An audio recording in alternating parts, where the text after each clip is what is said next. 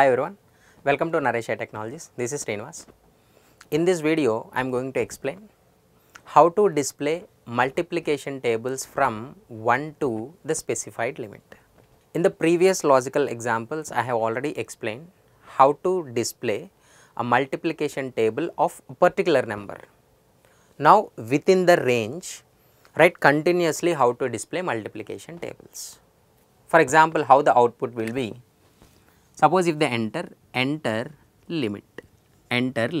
Suppose limit is a 5, consider 5. How to display means what? This is a table number 1. Table number 1. Here 1 is 1 into 1 and here it is like 1 into 2, 1 into 2 and so on.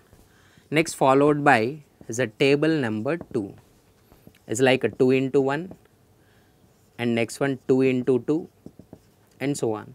Next one here it is a table number 3 is 3 into 1 and next one 3 into 2, like this it will display. So, output should be in this format. So, how to write the simple code? Here program execution starts with a main function, So, first we are asking enter limit we are asking. Here we are declaring one variable, suppose n, limit we are collecting into n, printf enter limit, this is, and now we are reading scanf %d address of n, suppose n value consider 5. So, outer loop we have to repeat 5 times, is nothing but n times we have to repeat outer for loop. Outer loop, I value starts with a 1, I is less than or equal to n, I plus plus. Here we are using the variable I, so I have declared that variable I. Once the control come inside, with I value 1 it is coming inside. So, clearly I want to display this message table 1, printf, here it is a table 1, that is %d, next it will send the control, just I value I want to display. What is that I value 1? So, table 1, in the next iteration I value become 2, so table 2 like this. So, first table 1, now I want to print this pattern.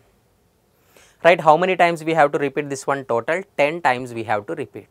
So, 10 times we are repeating using another for loop, is called a nested for loop.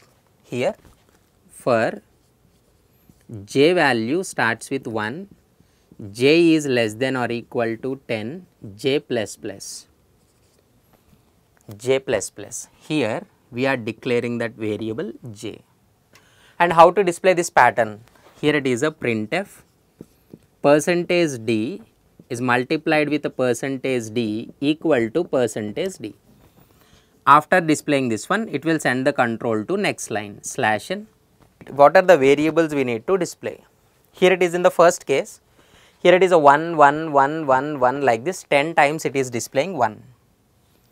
Here it is, what is that 1?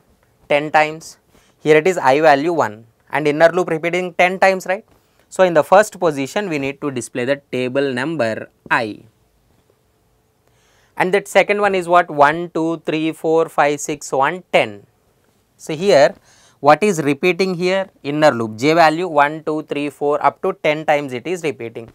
So, j value, and next one that multiplied value, what is that? I is multiplied with a j. So, how many times it will repeat? 10 times it will repeat. After repetition of 10 times, here it is a first table completed, right. Here it is a loop execution is completed. Next, just it will give one line gap or 2 lines gap, just this is formatting only. Writing this one is optional, it's just for formatting say.